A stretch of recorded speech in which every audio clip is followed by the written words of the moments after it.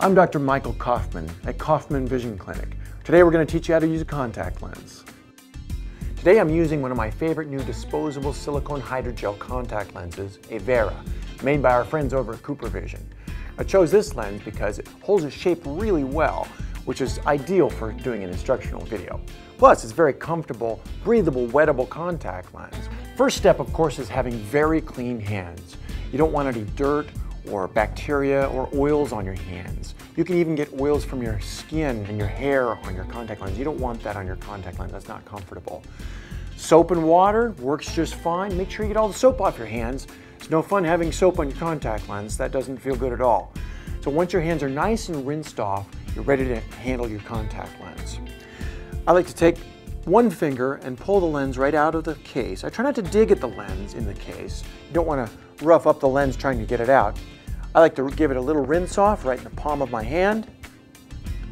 Then I place that contact lens up on the ball of my hand and right up onto the index finger, just like that. Now I'm ready to check to see if there's any dust or oils on that contact lens. That looks really good. I'm also checking to make sure it's right side out. When I hold this lens like this, I can make the taco test. Just like that. It makes a little taco if it's right side out. So now I'm going to place the contact lens on. I pull the upper lid up and the bottom lid down. I place that contact lens right on the center of my eye. I keep both eyes open, right on the middle of the eye.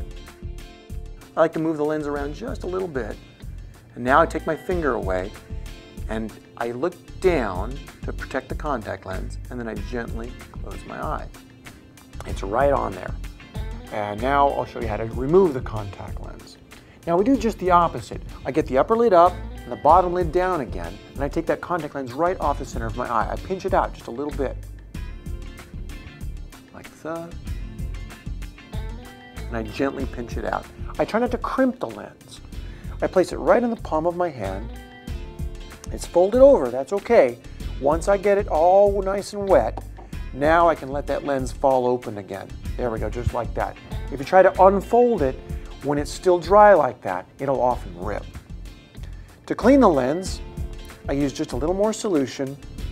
I take a finger and I just gently rub against the lens like this and like that.